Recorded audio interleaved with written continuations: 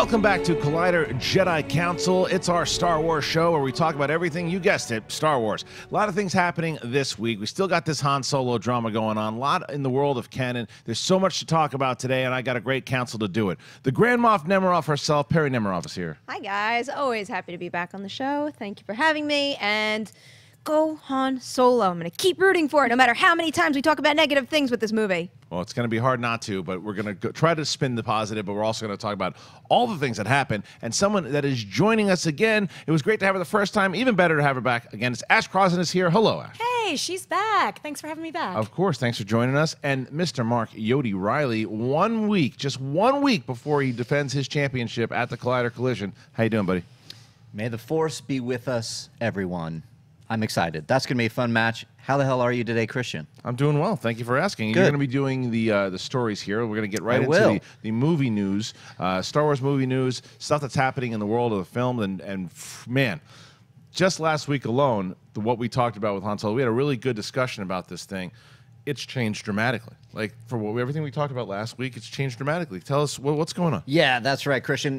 THR came out with another article, this in-depth article about yet more problems happening behind the scenes. Let's start with the first thing that they touched upon, which is firing an editor. When they moved from the Canary Islands to London, they did get rid of one of their editors, Chris Dickens, who did Macbeth, and they replaced him with Pietro Scalia, a veteran of the Ridley Scott films, including Alien Covenant and The Martian. Who knows why? That's one of the things that broke, as well as an interesting little bit of info, an acting coach being hired on for Alden Ehrenreich. Kind of goes into some of the scuttlebutt that we're hearing behind the scenes that Lucasfilm wasn't happy with the performance. Maybe that's why they brought in an acting coach. But there's a lot going on here. Ron Howard, of course, stepped in, and one of the things that they were saying is that when it was announced that Ron Howard was brought on, the entire production broke into applause. However, here on StarWarsNewsNet.com, they're saying they've heard insiders that were just applauding for changing direction, going in, trying to save the production, not because Lord and Miller were fired or replaced or leftover creative differences, but just an all hands on deck, clapping. We're going to get through this, Kristian. This is a huge report. It's still going. What do you think of all this? There's so much, because it was funny when Ellis was on last week. He jokes, like, it's not like they're going to make it like Ace Ventura. And then there's reports. Star Wars Newsnet again had a report. There's someone that said, look, they had looked at footage initially for this thing, and they had said they liked everything that they were seeing when they first saw it. Then they saw a cut that was put together, and then that's when the red flags kind of went up, and they went, wait. There's this tone that just doesn't seem to be what the essence of Han Solo is all about. And some people actually compared some of the things that said the slapsticky nature to an Ace Ventura type film. That's one report. That's absolutely not confirmed, but it's a report. The other report is that Alden Ehrenreich was the guy who approached Kathleen Kennedy and Kasdan. He had the first concerns about the directors, and he was the one who had at first this particular way he was going to approach it, and he had to approach it a completely different way. And now there's reports of these acting coaches where maybe the acting coach being brought onto a film, first of all, is not rare. It happens all the time. What is rare, just like everything in this story, is the fact that it was brought on like 3 weeks before we're wrapped shooting. But again, if you believe the reports that are true, that the tone on what Lord and Miller were asking for in this slapsticky type of way, and he is preparing for this type of role one way. Then he's throwing a curveball and go, no, approach it that way. And then they come back to you and go, no, now we need to do that way. Of course you're going to need a coach to help you with that. He's a good actor. He's still a younger actor. He's been doing this for a bit, but I mean, he hasn't broke out, and this is the biggest role of his life. Just bringing on an acting coach, that doesn't mean people see that and go, oh, that means he's terrible. That means he's terrible. That means you should have cast, the kid from Kingsman, or you should have cast the kid from Baby Driver. That's what that means. That doesn't mean that at all. It means that this thing is an absolute mess. And what they had to do was say, you were told to do that. Now we need you to do this. And if you need help, we're going to pay for this help so you can get through this, because we all are on the same page. I don't know. It's sloppy. As far as the round of applause thing goes, I think that's exactly what it is. That when they found, if you're on this crew and all these problems are happening, and you hear that Lord Miller had certain ways, and maybe you were on board with their vision, and as a crew member, and then you hear that they were having problems with the powers that be, and then they're gone. You as a crew member, well, what the hell's going on? What's happening? And then they tell you a capable director and someone who's well respected like Ron Howard is coming in. Whether or not the crew's not worried about whether or not they think he's the best one to bring the life of Han Solo. They're thinking about who's going to finish this project, who's going to make this movie work. So if I'm on that crew and Ron Howard is announced, I'm applauding also. It's not a matter of like, yeah, those guys are gone. It's a matter of like, okay, our jobs are intact here, and let's work. So don't always read into the first thing, whether it's the acting coach, it's the applause. I think there's a lot that we can take out of this, but actually there's so much in this story that it's crazy. What have you been thinking? I mean, I'm pretty much going to echo what you said because I 100% verbatim agree with that. I think that they were probably telling Alden to go one direction, and then they're saying, no, you need to hone it in, be a little more serious, not Ace Ventura. Like, I don't know if I believe that report, but Alden Ehrenreich doesn't need an acting coach to be better. I mean, if you've seen him in any movie, he's the best part of it. If you saw him on stage at Star Wars Celebration London, I'm watching his mannerisms, and I'm going, that's Han. That guy is Han. So I don't think he needs an acting coach because he sucks. I think he just needs it to kind of shift directions. Right. And agree with you about the applause thing. I think somebody came on, announced it, and they're like, thank God this isn't going away. We still have a job. It's going to be okay. It's Ron Howard. Perry? Just think about how applause like that tends to start. For all we know, it was a whole room full of people and one person was just like that awkward. So then everybody else, and all of a sudden you have a round of applause and you get reports like this. It is really weird coming off of last week's Jedi Council and then doing this when the landscape has kind of changed pretty drastically. And just because I think it's important to keep reiterating this, you know, it is well worth discussing all of these reports, but at the same time, we don't know how accurate any of these sources are. We need to take what information we get and we need to assess it as best we can. And that's what we're doing on this show. But, you know, just don't get too crazy about like that is exactly how it went down, because I'm victim of that because last week, you know, it's impossible to assess a situation like this without going, oh, like Lord and Miller versus Kathleen Kennedy. Right. And at the time, my mind was more in line with Lord and Miller because, I mean, really, it seemed crazy to me that in development, hiring, pre-production, the beginning of production, how did they not see these problems? Maybe they were restrained too much. However, the more I read about it, the more I'm starting to shift sides. And I think what really like was the clincher in that is it was the Hollywood Reporter report, which it almost reads like the way I want a tell-all book to read about this production one day and about Fantastic Four one day, because it starts with this paragraph about how they didn't start shooting one day until 1 o'clock, and it says how they only shot 3 setups when they were supposed to shoot like, I think it was something like 15. Mm-hmm. As someone who has produced, I mean, I've only produced 1 feature film, so I don't want to make it seem like I'm anything, like I know all my shit with this stuff, but as someone who produced 1 feature, if I heard that we started X amount of hours late, I don't know what their start time was, and my director only shot 3 versus 15 setups, if I were Kathleen Kennedy, I would react to something like that because that could drastically affect how they change the production. Well, there's a lot of that because for what the thing is, what people don't realize, when you have directors that 21 Jump Street and 22 Jump Street, yes, they had big budgets, but they're not on the scale of Han Solo. They're not. No. And they might have bitten off more they could chew. It's certainly possible. But I think that from the one thing we were talking about this last week was, well, how are they going to use any of the footage if it's this tone, if they didn't stick to the script? Some of the reports, what they're saying is that they actually they would give Kasdan some of those takes. They would go to get some of the script and actually deliver it. So maybe there is usable stuff from the performances. Maybe there isn't, but maybe there is. And I think that then the biggest problem was then they started doing all this improv. Then they started to really go off case, and then they had this different vision of what they thought the character was. And then, you know, the other report of it is what we kind of speculated on, and that's exactly that. Where Gareth Edwards in Rogue One said, "We'll bring in Tony Gilroy to do this," and he said, "Okay, what do we got to do? Let's work together. Let's get it done." And the reports are saying that Lord Miller are like, "No, we'll do the reshoots, but we're going to shoot them. We're going to do our movie, or we're going to go." And they were like, okay, we tried to make it work. And Kathleen Kennedy was very aware that everybody was going to be talking about this. It was going to be a PR nightmare. But you got to do what's right for the movie. And that might be it. I mean, it's funny, though, because Jeremy Johns mentioned this today on Movie Talk, and I don't disagree with him. I'm at a point right now with this movie that I know it's a lot of money. I get it is, but if they pulled the plug on this thing right now and said we're not going to make this movie, it won't happen. That's not going to happen. There's no way with the amount of money that they've already spent on it, the amount of money that they're going to make on it, regardless of what it is. But it would be okay if they decided to not make this movie at all.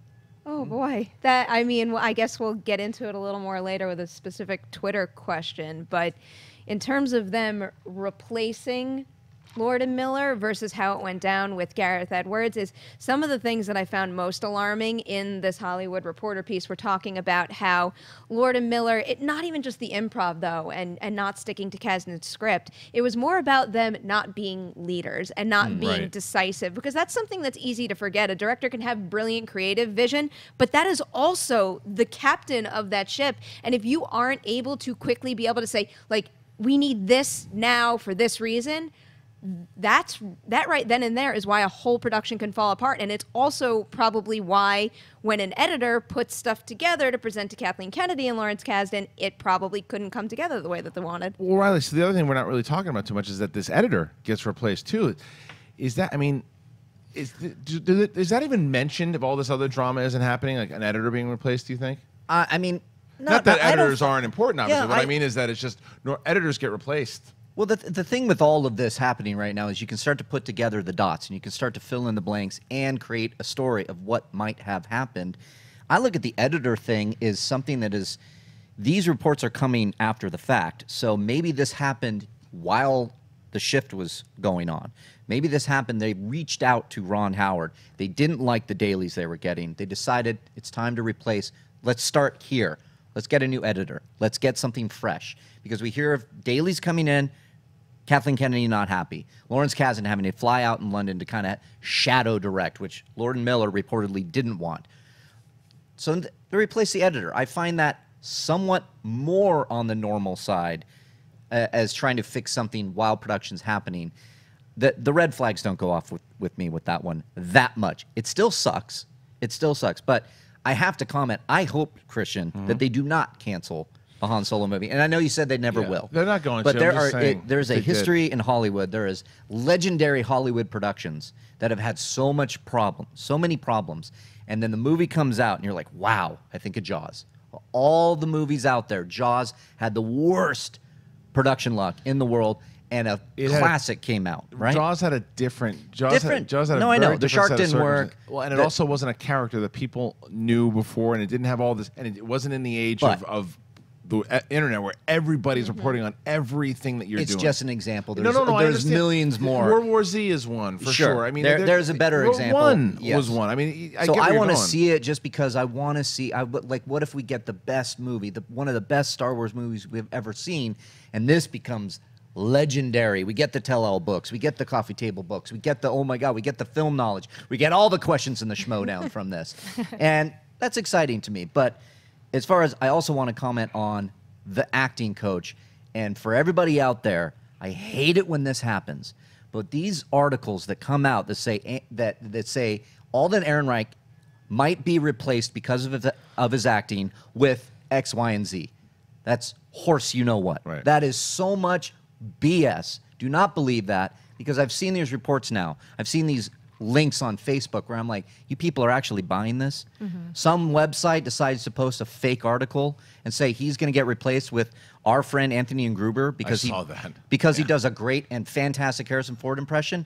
Sure, I would have loved if he got the part because he's a great guy, but don't believe that for a second, people. It's messy reporting. Right. It's BS. Well, if they got rid of him now, that's not going to happen. They got rid of him now. They didn't even have to reshoot the entire movie. Yeah. If you click on that link, you're not using your head. Like you got to think about it. Back to the Future. Yeah, you got to think about it. They're going to have to reshoot the entire movie if they decide to get rid of Alden. So if they have an acting coach, it goes to the original point. It's just they want to help this guy through. This is the biggest production this guy's ever done. There's a lot of money behind it. People want it to be good. Why not give the kid a little bit of help? All right. You got something else? I could throw something interesting in if sure. we've got time for it. Another thing, actually, you kind of paved the way to it. It's like, even though we're citing, the editor and the acting coach as all these red flags, it is also them trying to work with Lord and Miller to fix it. Because one of the things that kind of got the wheels in my head turning when I was reading that article was a point where they said it's like a damned if you do, damned if you don't situation, where right now we're all like, oh my God, look at all this stuff they're doing with 3 weeks left to go. But then again, we might be having a completely different conversation if right at the beginning, then Lord and Miller got the boot, and it's like, well, why didn't Kathleen Kennedy try to work with them? And I tend to think that still would have been the better choice, but I still think we would have been having this conversation no matter what they decided. Yeah. All right, what's next? All right, let's cleanse the palate a bit and go into The Last Jedi, because it's very cool. A few brief behind the scenes were shot, and there's the British Film Institute. They have established a program in which they hire BFI Film Academy trainees for their movies. And so in this little video that was tweeted out by @BFI, it's very cool.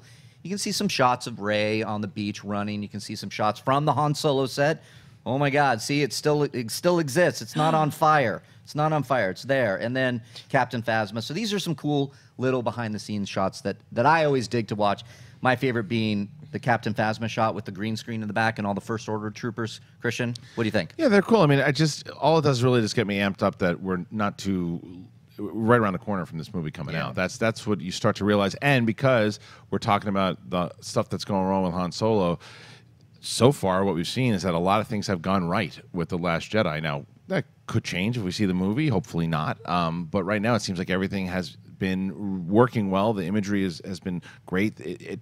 We're a little spoiled because when we were at Star Wars Celebration, we saw so many of these cool shots from behind the scenes that really worked. But what I do like is that you see that shot, almost like that Rocky shot of Rey running down the beach as she's got the lightsaber and the dude in the car. It takes a little bit out of the the mystique of it all. But I think that when you look at these pictures, you look at the emphasis on Phasma, you start to get excited. I mean, it's different than, I think it was Vanity Fair that came out with those ones for Force Awakens when you started to, oh wait, she's standing in front of this rubble, so maybe that means this, and you could take elements of the story. I think these look like that picture of Phasma looks very similar to The Force Awakens. Like if you would have told me, that's what I thought it was. Right. Yeah. If you would have told me that was the opening scene in The Force Awakens, I would have believed you. But what do you think about these images? These are, I mean, they're cool images. There's nothing really crazy, oh my God, about them. I was a little more taken by the video period, just because it seems like we've been talking about Han Solo for so long, and it's such a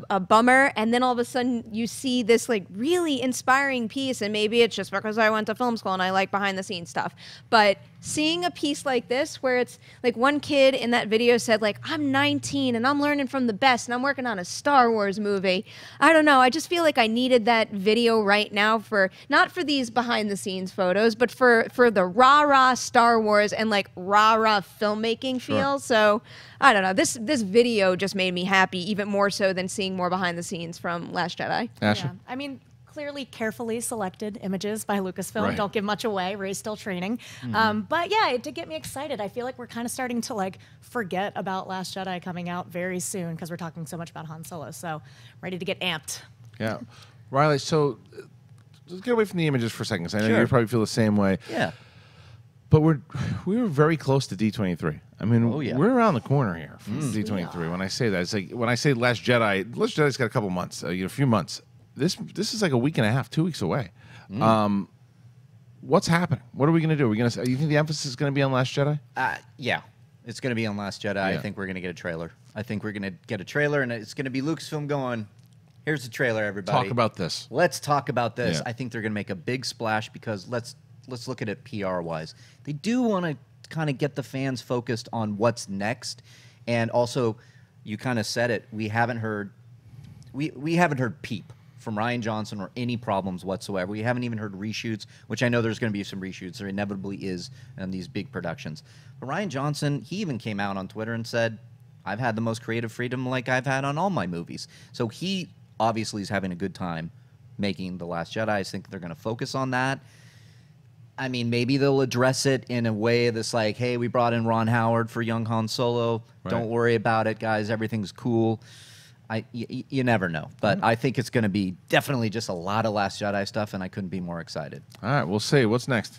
Well, back to Han Solo. Why not, right? Because that's what we do here on Jedi Council. But this time it's Bob Iger, head of Disney. Bob Iger, just trying to wash his car, just trying to do, human things, Celebrities, executives, they're just like us. And he was going to get his car washed, and TMZ caught up with him and asked about Ron Howard coming on. And, of course, he had nothing but nice things to say. He was asked, is the production doomed? Is it going to be okay? And he said, of course, Ron Howard's in charge. But he said, why is it going to be good? Why is this production not doomed? Bob Iger took a moment. He kind of did one of these things and was like, all right, first of all, we have a great cast, a great script, and a great director. It's going to be fine. I'm very excited. Now, Kristian, this sounds like a PR spin to me. It's Bob Iger's the head of Disney. He's not going to go out and say, yeah, we're screwed, man. Right. I don't know what we're going to do, but yeah, you heard it here first. No, he's going to be the leader, the fearless leader that he is. Of course he is. I would love to see Bob Iger trying to go, what a mess. Wouldn't it be great? But yeah, then he wouldn't have his job. But he's a very powerful dude and a very smart dude, and he's in charge for a reason, because he's going to be cool, calm, and collected, and he's going to say, we got it handled. It's going to work out. The thing that when he's been asked about this stuff that stood out to me, and this is before the problems, I didn't think that Han Solo was going to move from their May release, and had they stayed on their target production date, I think it would have stayed. I think they were really targeting May and trying to get back to Star Wars owning May. I don't think it's going to stay in May. I don't even know if it's going to stay in 2018. I think it's going to 2019.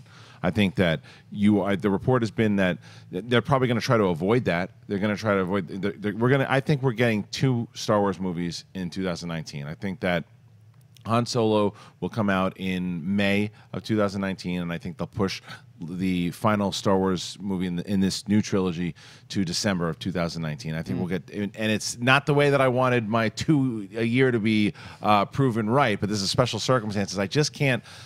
There's just too much, and I'm not saying, going back to your original point, it is very possible they could turn this around and give us a great movie. But to bring on a new director, to bring on all this stuff, to bring on, to figure out new things in these reshoots, because the other thing we didn't talk about, the final weeks that we have here of the shoots were the planned shoots of the actual production, not the reshoots. The reshoots are going to be something else completely. They're going to reshoot a lot of stuff. They're going to add in new things. To add in all these things, and then try to fire on to hit that May date, that's going to be a task, man. It's going to be a real task. If they're not going to cancel it, if they're not going to pull it back, then why not say, okay, look, let's just bite the bullet on this thing. Let's release it in 2019. People realize that this thing it's in trouble. We give it a lot of work. We have now a year and a half or more to now work on this thing and really get it polished. I don't know. Am I crazy? I don't think you're crazy. But you're also not doing the Kristian Harloff want to bet kind of thing. So I can see, you know what? I can see both sides of this being like, yeah, I could see it happening. And if more reports come out, which let me check my watch. Yeah. We haven't had something drop yet. So if more reports are going to come out that there's some more info on problems, maybe. I could see it happening too, dude. I could see it totally happening that they might have to move it. But I think they're going to really try to get that release date in. You think they're going to try to hit May? I think they're going to try to hit May, but I wouldn't be surprised. I think the next plan would be December of 2018. There's no room in December. That's the problem. Yeah. There's no room in December right now between Mary Poppins and everything else. Like Disney has. Yeah, Mary Poppins. But I get it. It's a I property. get it. Why do the Marks dislike Mary Poppins so No, strongly? I love Mary Poppins. I'm just talking about as far as Priority. brand. No, I hear you. Yeah. People are going to go see Save it. it Just for the spoken Poppins fun. Council. But Yeah, there's save it for the right. Poppins But there is Council. other stuff that's coming out too. I forget. You'll tell us in a second too, Perry. But I thought you were. Maybe not. But but we know that there's other stuff pressure, coming up Perry. there. I just think that it's more likely that they move it. But actually, let's first touch on the fact, Bob Iger. Yeah. So you see his comments. We're not shocked that he's going to spin it. But do you think that he's worried? And also, what do you think about the release date? It's interesting because, first of all, very rarely do you see somebody of his caliber just stop for like a paparazzo and give a full interview. I loved that. They kind of just laugh and they're like, okay, bye. But he stood there and he gave all these statements, and then they get to the release date and he's like, can't comment on that one. But what's interesting is in the press release, when they were announcing Ron Howard, when they were saying they were getting rid of Lord Miller, they were like, we're staying on that May 2018 release date. Why even put that out there if you're slightly worried about it? Right. Perri? Yeah, that video made me a little upset. It's just like I know I've watched TMZ before. I think it's a very entertaining show. I just feel bad. The poor guy's just trying to get his car washed and he's being attacked by a camera. But again, like you said, that is why he has his job, because he didn't go like, no, get the camera out of my face or do anything inappropriate like that. He stood there and he said yes or no, and he gave very diplomatic answers, which is what I would expect from somebody in his position. But whether or not that movie is going to leave its date, last week, I said no because I think that would have increased the backlash too much, and I think they were going to try just so damn hard to meet that May date. I'm starting to think it won't happen. And again, that Hollywood Reporter article that I was citing earlier, they said that shooting was supposed to wrap in July. Now it's going to go through the first week in September. That really is not a lot of time. So I just don't think that they would sacrifice the quality of the movie to rush it to make a release date. However, I did look up the rest of December because I had forgotten what I read last week. First on December 14th, it's the animated Spider-Man movie and Mortal Engines. Next, it's Aquaman. Right. Then it's Mary Poppins Returns. Right. So, I mean, whether or not Disney wants to move Mary Poppins to focus on a Star Wars movie, those are still, it's a dangerous place to play right now unless they've already carved out that spot for themselves. Yeah, it's tricky. I'm very curious to see how this is all going to pan out. I wonder if they're going to have any information about the release date at D23. I was so certain that D23 was going to be all Han Solo. I was like, we're going to get a trailer, we're going to get some kind of BTS footage or something, and we're going to get a title. And now I'm like, I don't even know if they're going to mention it at this point. It's a great question. I think they're going to have to. I think they're going to have to mention it. Do you think they'd bring out Ron Howard, or do you think he'll be? I don't know. I think do you think they would fly him back? I don't know. I mean, He's it a would busy be guy right now. good. He's a little busy. But it would be good for morale. I mean, it would be good for. I mean, I'm talking about the audience morale. It would be good to hear him kind of, because he's regardless of what you think. And I said it last week when they announced him as the director. I don't think that he necessarily would be the right guy. I've changed my opinion a little bit because of the fact if they were just bringing him on for a fresh movie, like Ron Howard's going to be the guy that directs. I'm like, really? Ron Howard, he hasn't had the last couple. He's an Oscar-winning director, but he really hasn't had anything the last couple of years. But this is a different task. This is asking someone who is experienced, who can manage crew morale, that is calm, that can get things done in a messy production. And I changed my tune in the fact that this is the type of guy that you absolutely need to do something like this, because you want him to make a great movie and you want him to understand what the character of Han Solo is and you want him to fix up this mess. But there's just so much. There's so much. This story is not going to go away anytime soon, and I'm so curious to what's going to happen. I feel like they need to just bring him out and have him say a few words about how it's going and stuff like that, and then everyone will just be like, moving on. I think they should absolutely do that. Fly him in there, have that. Like I said it last week, he's like the calming presence. He's like the father figure. He's coming in to like work with the team, and it's going to be a movie directed, I said it last week, in collaboration of each other. Lawrence Kasdan and Kathleen Kennedy are going to work closely with Ron Howard. But wouldn't it be great? He's already on set. It reported on June 26th. Yeah. If they take a few stills and make it look pretty, bring him on out and go, here's what it looks like right now. And you get a great shot of Alden Ehrenreich as the official Han Solo. I think that would do a lot for the fans. I bet you he'll record like a little, hey guys, sorry I can't be here, but I'm here on the Han Solo set. That could work too. I will say this, because I've been battling with whether or not I was going to talk about this at all. Don't worry, Perri. I'm not going to give away too much. But I got an email from somebody who's got a source. And I'm not so giving. Nervous. I know. Don't hide, Ashley. Don't worry. I'm not gonna. All I'm gonna say is that and I'm not gonna report on the whole thing because it's a grain of salt thing, and I don't know how true it is. They sent me what they say is the plot of Han Solo. Good Lord. What I can tell you about this plot that this one is that it does add a lot of elements of legends, things that you'd heard about Han Solo beforehand. Now, the one thing that I'll give you in this thing is that apparently Woody Harrelson and Chewie are together before they meet Han Solo. That Woody and Chewie already have a relationship. That's the most that I'll give you. But there's a lot from the majority of what I've heard in this particular plot line is that it does focus on Han Solo and his beginnings and how he gets involved with smuggling and things of that nature, and Lando's involved in this thing as well. And they also mentioned Michael K. Williams. There's some cool stuff in here. The end seems a little silly, and there's some. Hopefully, this isn't true because there's spoiler stuff that I wish I wasn't even sent, to be honest. But there's stuff in here. Story-wise, it seems like something that I would want to see. So if this particular thing is right, then I would say that they have the idea of what the fans want to see, which is great. It's just, let's hope they lock it down. All right, now it's time to move on. That's everything that happened in the world of movie news. Now it is time for that bit that we call, What's the Deal with Canon? Everything in the world of Star Wars that connects to the movies, video games, television shows, comic books, whatever it is, we're going to talk about it. Marcus Reilly, what is it? What's first? Well, first, guess what? What happened? Rebels. Yeah. Star Wars Rebels is Heard of finally getting a Blu-ray release. We got the date, and it is August 29th. And it's coming out. And also, congratulations to Rebels. Thank It just you. won the Saturn Award. Yes, it did. For best, Yes, it did. Best TV animated series? I You don't know brought what the it up. categories. Yeah, I brought it up. No, I saw it on Twitter. So there's my memory out the door. So let's get into Rebels. But everybody knows who's watching this or watching Rebels.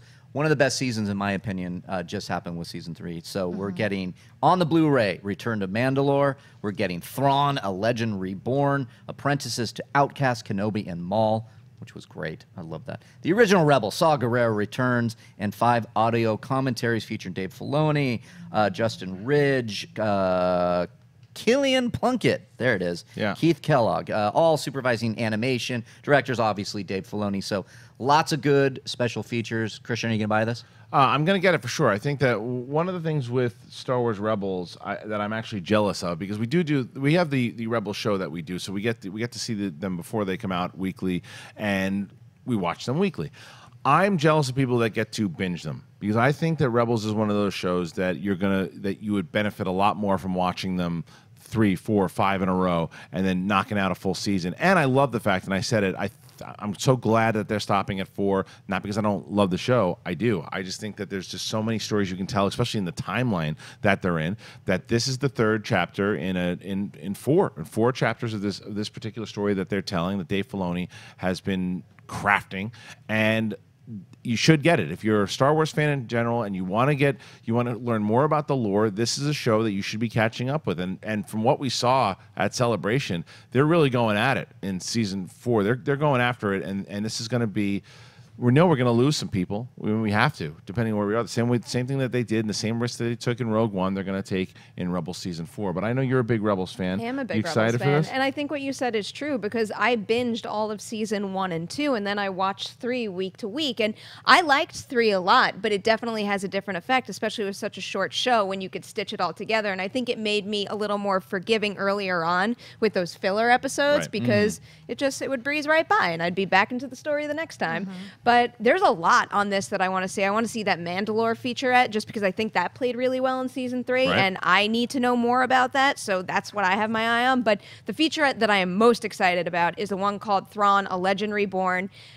One, because of Thrawn the book, because, no spoilers here, but if you haven't read it, it opens the door up to so many possibilities for this character, and possibilities that maybe they could tap into in Rebels. So I'm curious if there are any little teases in there, but also because I wasn't particularly thrilled with what I got from Thrawn in season 3 of Rebels. So when I read what I read in the book, I'm like, oh, they could have done so much more with him. And I think one of the little teases is what the future may hold for that character. So I'm hoping they give me some good teases in what's to come for season 4, where I'm thinking, oh, like this was building towards what I wanted. Please give me that. So I am definitely gonna buy this and watch the crap out of all the extras. Ashley? I do binge this show. I do Good. not have cable or anything like that, so I buy them all on Amazon after the season's over and just binge them through. That Kenobi and Maul scene, I cannot wait to learn. Like, after I watched that, I was like Googling the hell out of it, just trying to figure out any more information that Dave Filoni was saying. Also, anytime he talks, I love it. So yeah, I'm very excited about that feature specifically. Riley? What's it like not to have cable? Because I've been having a really bad problem with my cable lately, You and know just what? getting rid of it. The only time it's really well, we'll talk about this later. Yeah. So the Blu-ray, I'm definitely probably going to buy, actually. I loved this season. I actually want to go back changed my tune because I went back and binged one weekend where the lady was off doing something, and I was like, I'm just going to catch up on some Rebels. And the binging is what got me. And maybe it's also seeing it the second time. It was all on my DVR, and I was going through and I was cleaning it up, and I was like, oh, I have like 5 episodes of Rebels. So I kind of want to buy this because I want to get the behind-the-scenes stuff. But also, God, that last Maul Obi-Wan scene just, I don't know. I got chills when Obi-Wan was revealed. And it's like the old Obi-Wan. I love that shot of Luke, like Luke running through silhouette. It's so good. It's Oh so my good. gosh. The music. When I figured out what was happening, I was Yeah, it was really good. Chill-inducing. that one got spoiled for me, but it was okay. Well, it's coming out. You guys make sure it comes out in August. So if you want to catch up on Rebels, now's the time to do it. Go get 1 and 2, and then 3 will be there, and then we'll get season 4. And I think it's a good way that they're promoting it. I'm very intrigued to find out exactly what's going to happen, how they're going to wrap it up, leading into the events of Rogue One and New Hope, obviously. All right, Mark, what's next? All right. This is something that I am so excited. A new trailer for The Forces of Destiny came out.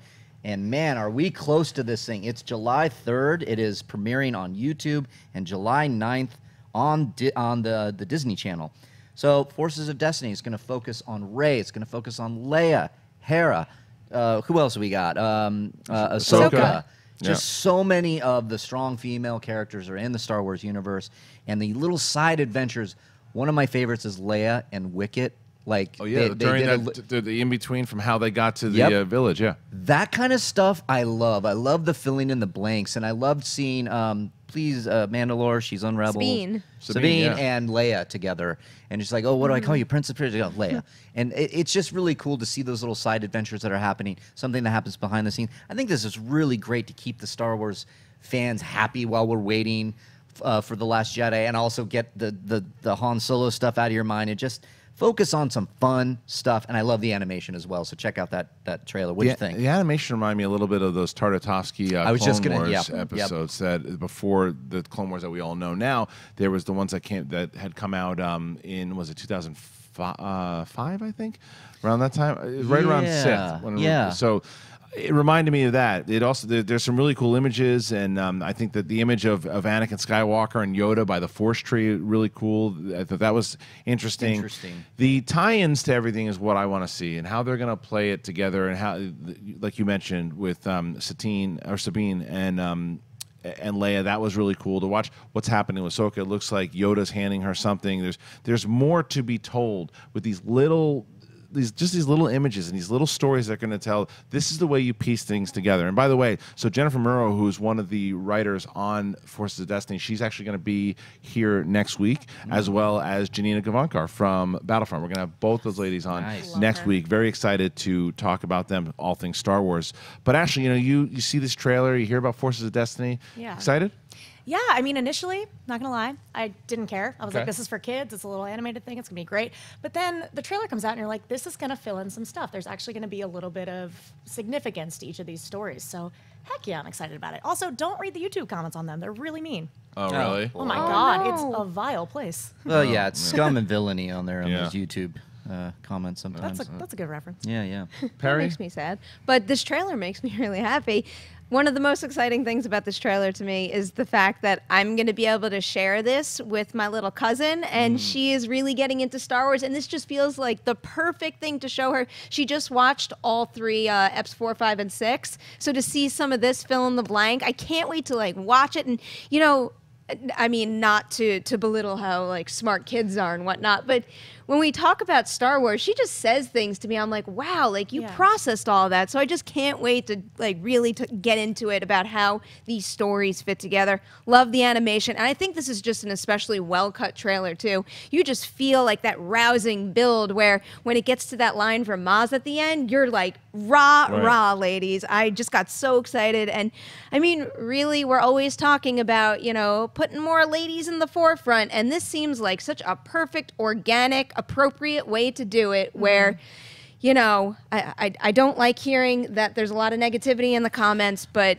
this is how you do it and how you do it right. These are characters that should be celebrated, and I think this is a great way to do that. All right, so our next story, actually, there's a video game that's coming out here, the Visceral video game. Reilly, what's the information on that one? Are you talking about the The Visceral, yeah. The Visceral. Oh, got it. Well, let me jump ahead. If Yeah, you there's don't some new mind. info on the actual game that just came out, and I think there's some rumors and things that happen. We've been talking about this thing. Yeah, it looks really good. But they've been talking about this thing for a long time. They're starting to get a bit more. I thought there was going to be some information about it at E3 that didn't happen, but I think we're getting closer and closer and closer. Tell me a little bit about it. Yeah, so there is some spoilers they're marking here. Throw it up, Cody. There you Yeah, go. throw up the spoiler alert just in case. But it looks like that the game is going to be set between A New Hope and The Empire Strikes Back, but airs closer to the events of the latter. Our hero is a smuggler known by the alias of Dodger. I like that, Dodger, like Dodger and Oliver. Got it. And the story is a little bit. It's about him, working for like underground things and. He's from the planet of Alderaan, which I dig, okay? Well, that's what this report is saying. And that there is actually a kill list by the Emperor, by the Empire, to go after the last remaining survivors of Alderaan. They want to wipe this place off the map. So I like that little spin of the story. And if it's a video game where you can play this and go on missions, and is it like... I don't know. Is it like Uncharted? I think it's going to be, yeah. Yeah, so that gets me really, really excited. Kristian, are you going to buy this video game? 100%. I mean, Yep. look, before the Battlefront 2 story mode was announced, I was like, okay, we still haven't gotten anything that tells me any stories about the Star Wars universe that kind of furthers canon like they promised when they said all the stuff, the books, the comics, the video games, and then we hadn't gotten anything. Fast forward to we are getting that with Battlefront 2, but now we're going to get it with this game. I love the idea of it. I love the fact that it's going to be an uncharted game for the Star Wars universe. I think that's great. Sure, you want to make them from Alderaan? Let's do it. Let's figure out how to make it work together. And I think this goes back to, I don't know where the hell we were talking about, but we were saying that maybe it's as they're focusing on whether it's Han Solo or even if they do an Obi-Wan movie or the events of the Death Star, everything's familiar, right? This is a familiar time period, but with new characters. So they're able to explore what people have been maybe asking for, but in video game form, and kind of testing the waters there. I think it's interesting to say, here's some brand new characters, because maybe this is the kind of thing I think so excited about, whether it's comic books or video games or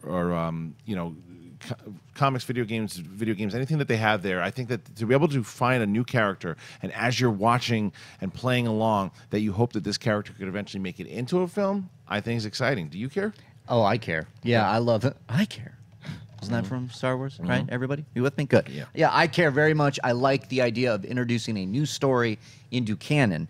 And again, I said it with Forces of Destiny. I like little side stories that kind of fill in a lot of the blanks. So we're going to run across some neat characters from that we know and love, probably, maybe. I like inhabiting a new character. I think the story element they're going for is very fascinating because in Star Wars canon, Alderaan, all we hung out with was Leia. That was it, you know? So we didn't really get to meet anybody else. I know there might be some side things happening, and I know Bloodline kind of goes in a lot into Princess Leia or General Leia's psyche on what happened. But this sounds very, very interesting. I love video games like Uncharted, and that you can kind of get immersed in this game. Doing it in the Star Wars universe is a win-win. Perry. I am so excited for this because I love this story, but you guys know I'm a little intimidated by games, and I'm trying to get really good at Battlefront before Battlefront 2 comes out, so I have a feeling I'm going to get this game, and I'm going to suck at it, but it makes me think that I want this story in a book form or a movie. It's like, why isn't this a standalone movie? Like, what a cool way to be able to explore a new character and new details without having like the ball and chain that is making sure this character lives up to these sky-high expectations. Introduce someone new and then use this opportunity to fill in little loose ends, because that is a big thing with the Empire here. It's just like little story bits that they include is like, this guy is someone who ditched the draft to become a stormtrooper. I mean, that just goes to, you know, how are people forced into becoming stormtroopers? That's a great thing to explore. And the thing with Alderaan too, because as we see it in the movie, it is pretty much minus Leia, poof, and Alderaan's gone. There's a lot of different perspective, whether it's maybe somebody who's working on the Death Star and watches their home planet explode, or something like this where he winds up building a grudge and blames the Rebel Alliance for sparking that to happen. So he's not even blaming the Empire. There's just so many little details here, and I think that not to bring it back to the standalone movie thing again, because I think the game has very much a right to exist on its own, and these types of great stories should be told in that medium also. But I mean, this to me is just a perfect example of how you make a standalone movie that feels like a standalone movie, but also like something that's part of the Star Wars film franchise overall. Ashley? I am beyond pumped for this game. I had actually forgotten about it because they did the whole panel where they talked about it at Star Wars Celebration London. And then we haven't really heard anything since. So I was like, I'd forgotten about it. But the kill list thing is such a clever way from a gaming standpoint to not be able to be spotted by the Empire without them going after you. I love that. And Amy Hennig, who did Uncharted, is behind this game, so anything she wants to do, perfectly fine with me. All right, so now that's everything in the games. There are some comic books that are coming out this weekend that you guys should be checking out. Dr. Aphra #8 that stands, and you have, I think they're concluding this the Citadel storyline here with herself and Luke Skywalker, obviously. So make sure you go and check out that if you've been following the Dr. Aphra story, and also Darth Maul #4 also hit. That is it. If you want to figure out what the hell's been going on with Darth Maul and before he and Obi-Wan go at it in the deserts of Tatooine, go ahead and check that out. That also has hit stands. Now we are going to talk to you guys. You guys have sent in some tweets hashtagging Collider Jedi Council. We've gone through some of them, and we're going to talk about them. Riley, what do we got? All right. First up, we have Ryan Roach, who says, Collider Jedi Council, does Star Wars need its own Kevin Feige like Marvel has amid Han Solo news? Dave Filoni, question mark? I think Kathleen Kennedy is their Kevin Feige. Yep. I mean, that's the thing, is that people don't, I mean, she runs Lucasfilm, but Lucasfilm doesn't really make more movies than Star Wars. They'll be doing Han Solo, Indiana Jones eventually, but it's not like it's the head of a studio who's running all these different things. The head of the studio is Bob Iger. That's Disney. Lucasfilm, she's in the same way that Kevin Feige is in charge of Marvel Studios. She is in charge of Lucasfilm. So she is. Now, whether or not you like what she's doing, that's another conversation altogether. I do. I think that she's making the right decisions right now, and I think that she's proven so far with the two movies. I like The Force Awakens, and I'm not gonna Avatar and Titanic to where it became popular and then people don't like it all of a sudden. I like The Force Awakens. I can watch it again and again, and I like it better than Rogue One. And I think that Rogue One, however, I think that the last half of that movie is a fantastic bit of Star Wars storytelling. I still have problems with the characterizations and things that they did in that movie, but there's two movies that did very well in the box office, did further the lore of Star Wars, and I think she's doing a good job. We're going to see how this Han Solo thing pans out. I think that she's going to buy herself some time because I think The Last Jedi is going to be a smashing success both critically and financially. So she is the Kevin Feige. She is the one who's been doing this stuff. But I love the Dave Filoni suggestion. Dave Filoni is one of my favorite Star Wars personalities of all time. I've had the chance to talk to him, not just interviewing, but randomly the first night at Star Wars Celebration, we were all out to eat, and he was there, and myself, and I forget who, I was with David Griffin. We just had a conversation, and he will talk to you guys about Star Wars. He knows the world. He knows the universe. He's the best. The encyclopedia of Star Wars. It's crazy. And I think that he is going to get a standalone film. I think that he's going to wind up doing, I wouldn't be surprised. I think they're going to announce Jon Favreau as the director of Obi-Wan. But I think that Filoni would be great. But I think that Favreau will be the one who's going to wind up doing Obi-Wan. I feel like we made a bet about that a while ago. You better stop betting with me. I know. Yeah. Well, it's like hit or dangerous. miss. Yeah. I feel like we're even right now. No, false. Well, all right. We'll table this for later False. too. Yeah. But no, I have nothing to add to this. I agree with you because when this question came up, I'm like, oh, like Kathleen Kennedy, and I think she is doing a good job, and I trust her, and I'm curious to see how she handles everything because it's a mighty big job she's got there. Yeah, I mean, we have no reason to believe that she isn't capable of it, and Marvel's changed directors too. There was the whole Peyton Reed, Edgar Wright thing. I mean, it wasn't as late in the game, but let's wait and see. Yeah, remember when the conversation was that she was the Kevin Feige, and then the Han Solo thing happened, and people turned pretty quick on her. They love you in this town when they love you, and they hate you when they hate you. I thought it was pretty unfair, and especially when you're connecting the dots, is Kathleen Kennedy probably had to make the toughest decision in her entire career. And I don't think a lot of people are giving her credit for, is that she had to actually stop the boat midstream and actually change course 180. That is a hard thing to do. And from all the reports that are coming out, I'm not even blaming Lord and Miller. It was just the two didn't work together. She had the foresight enough to go, you know what, I'm going to save this. That's what you need. right. That is exactly what you need. Well, what's next? All right, we got Chris Sutherland who says, thoughts on Russo brothers directing episode 10. Episode 10? Episode 10, I'm not gonna that won't happen because I don't think they're gonna do episode 10 for a very long time. Right. But Russo brothers doing a Star Wars film, I think will happen. It will happen. Yeah. They were in studio, and I got a chance to talk to them. These guys are Star Wars fans, like fanatics. They love Star Wars, and I'm championing hard to try to get them on this show because like they are Star Wars guys. Are you kidding me? After both, one of my favorite movies, if not my favorite MCU movie, is Winter Soldier. And then followed it up with Civil War. They made some really fun movies, and they know that world very well. Like you talk to them about comic books, they know it, they've studied it, they pay attention to it, and I think the same would be the case for Star Wars. I think they'd be fantastic choices. They're tied up right now with the Avengers and everything too. So, I don't think Episode 10 is happening anytime soon. I think it's going to be standalones for a while. But yeah, if you can lock down the Russo brothers, you get them and you get them fast. Ashley? Yeah, I would love that. I don't think it's going to happen anytime soon, but I agree with you. I think it will. Yeah? Totally. I wouldn't mind seeing it happen. I've really liked what they've done so far in the MCU, and that kind of bodes well for their ability in another big franchise. But yeah, I don't think it's going to happen anytime soon. And the only thing that would cross my mind that would make me think maybe they'll say no to an opportunity like this is that they've been so buried in the MCU. I mean, I don't know what their hopes and dreams are, if they have this dream of making a tiny indie out there or something. But, it's a lot of work to direct a big blockbuster like this, and at the end of Avengers they'll have done 4, so that's a lot.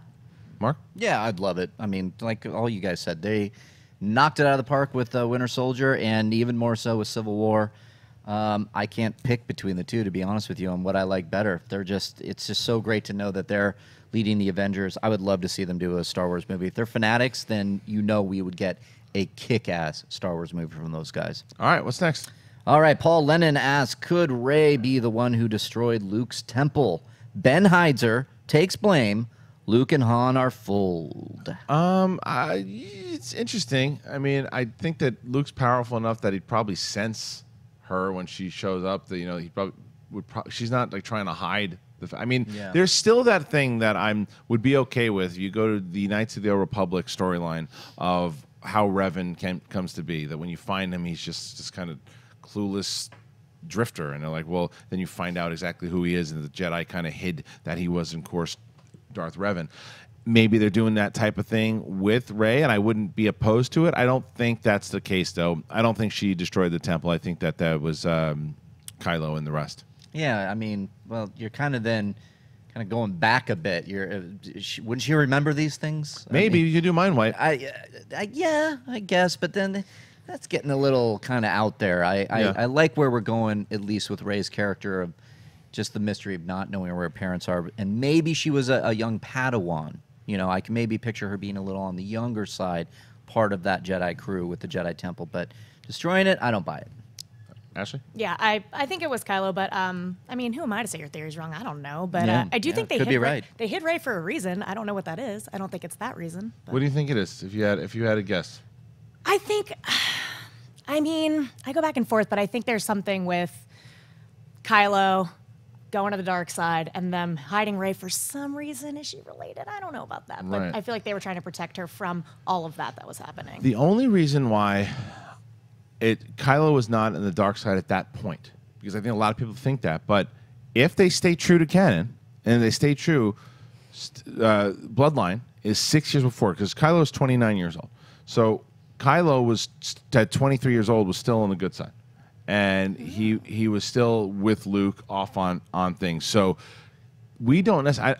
People had been speculating. You're not the only one that Kylo was the one who indeed hit her. He might be really young when he did, because she was what? She's like 10 years older, and so he's like 10 years older than her. So I don't know how it's gonna pan out. But Perri, what do you think? I lean towards a no. I don't think it makes all that much sense. And when you bring in the mind wipe things, because that's the first thing that crossed my mind when I thought about how this could possibly work, you also don't want to be in a situation where, I know when you have a film series that one film, like a sequel, should always add to the first film. So when you go back and you rewatch it with new insight. However, a mind wipe type situation would almost negate a lot of what happened and make it not feel as valuable anymore. So I don't know. I kind of hope this isn't the case. Yeah. All right, let's go to the last one. Let's go to Nathan. Okay, Nathan Jacoby writes, "Hey guys, settle a debate for me. Do you think that Padme simply lost the will to live, or did Palpatine kill her?" Well, this comes from, there's this theory that was out there for a while, Right. and it's a great theory. But no, George Lucas wrote that she lost the will to live. Is it terrible? Yeah, it's awful. It's silly. He just gave up, and it's one of the worst deaths of all time. It was terrible, but I love the theory. I love that I would theory. love the idea that if they decide to kind of go with it and retcon it, that it was actually Palpatine that did it. If there's some kind of detective work that they find that out, I'm not going to hate it. But This is kind of why I like fan fiction type stuff, Right. and why I like the Star Wars community, because we have this like really freaking stupid plot point that completely ruins a character, and then we have all these super creative people out here that come up with a lot smarter options that maybe they're not part of the film, but at least it's fun to think about. Yeah, there are so many just like baller prequel theories that make it Baller. so Right. baller, Like it. that make it so much better, because Padme was so strong. Why would she die of like a broken heart? It makes no sense. But Yeah. I do love that theory. Yeah, she died. She died of a broken heart, I guess. Lost the will to live, I so guess. that's it, right? Yeah. Yeah, I mean, doesn't yeah, really matter. I would love all these series too, and you all say there are a lot of creative ways to do this, and I like that theory that came out, but yeah, this goes along with and Leia has memories of her mother when she was talking to Luke and Jedi. Really? Well, they set that up in the comic book with Did Leia. they? Yeah, in the comic Ooh, I book, like in Leia, she started to get images of which I loved. By the way, it was the one thing that limited series of Leia that they did, which the overall series wasn't very good. But that moment, she goes to Naboo and she starts to see imagery. And Wait she a minute, I sees, saw that. She's the glass. Yes, and they see yeah. imagery of her as sad and everything too. So it actually explains how does she know about her mother when she's talking to me. She has these images of her that Great. she's always it actually explained it. I liked it. I mean, to the mass audience, they're gonna be like, that didn't really get explained well, but it did. There are things that you can find in those comics and books that actually do try to fill the holes. All right, that's it. That's our show. I'd like to thank everybody on the council today. Grand Moff, where can I find you? I am on Twitter and Instagram at Perri Nemiroff, and don't forget Collider Behind the Scenes and Bloopers, Saturday, 2 p.m. Watch it. Ashley Crossan, thank you so much for joining us. Thank Where can they find you? Oh my gosh, you can tweet me at Ash Crossan, or you can see me on Entertainment Tonight's YouTube page. I'm on there quite a bit. Mr. Mark Yodi Reilly, where can they find you? Well, on July 7th, everybody mark your calendars. I'm defending the belt against a couple guys you may know, John Roca, the Outlaw, and Dan Murrell, two of the best competitors in Schmodown history. That's I'll true, say it. yeah. And I'm going to put myself in there. Why not? I Three think of so. us, Mount three Rushmore. top competitors, and I can't wait. So check that out, guys. And everywhere else, at Riley Around on Twitter and Instagram, and the Schmoes No Main Show. We are live at 6 p.m. on Wednesdays now. See you then.